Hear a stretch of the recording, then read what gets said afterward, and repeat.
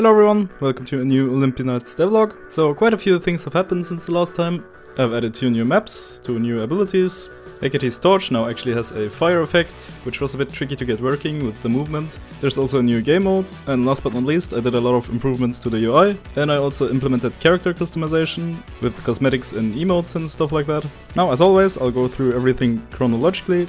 Now before we start, if you haven't already, it would mean the world to me if you wishlisted Olympian Knights on Steam, because currently Olympian Knights only has 250 wishlists, which is cool, but it is said for a successful game launch you need at least around 10k, which we are still far away from. So I greatly appreciate everyone who wishlists. So the first new map is a big Colosseum. I gave it the name Arena, which I think is simple and fitting, and the Colosseum itself is actually something I managed to do myself in Blender. Only the trees, rocks and textures are third-party assets. This map is also easily one of my favorites, since even though the map isn't that detailed, I think it gives quite an immersive feel and it's also great for dueling. Now the other new map is Olympus. So far I think the map looks okay, however it still needs some more details and also optimization, because some of the objects are way too high poly and also some of the LODs don't really look good. By the way, for those who don't know what LOD means, it stands for level of detail and is an optimization technique where you swap a model with a lower resolution model the further the camera is away. Now Olympus also is the first map that allows you to throw players off the map. Junge, was bist du für ein Assi eigentlich, ja? You'll have to decide for yourself if that's a good or bad thing, but don't worry too much about it, the map still has large enough areas where you can safely fight without getting thrown off the map. Now I actually also added a third new map, however for this one I just threw a bunch of assets together, so I'm not too proud of this one. Now let's move on to Hades' new fireball throw ability. He basically just throws a fireball which explodes on impact and deals area damage, and if you hit a player directly it deals extra damage. Now the first time trying this, some very interesting stuff happened because I misconfigured some collision layers, and as you can see, the collider of the fireball pushed the player up in the air. Getting the fireball to move to the center of the screen was also a bit tricky, because I had to interpolate between 2 trajectories, so that the fireball can be thrown with the character hand, but go in the direction of the third-person camera. I also added a trajectory indicator, which I found really satisfying.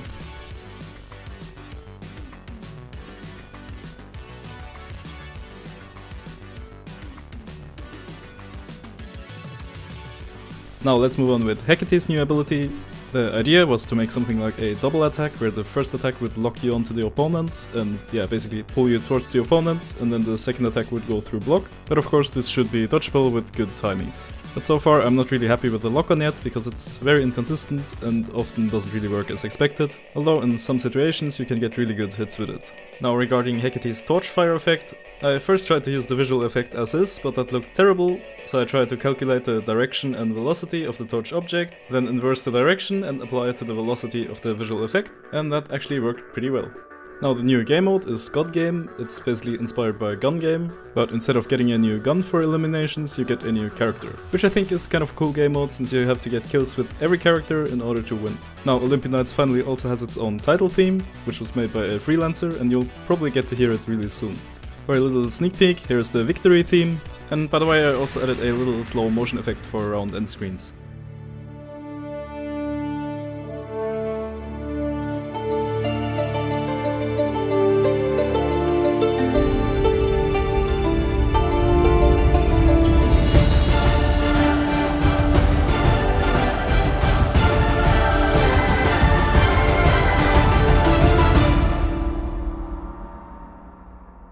And here is the defeated theme.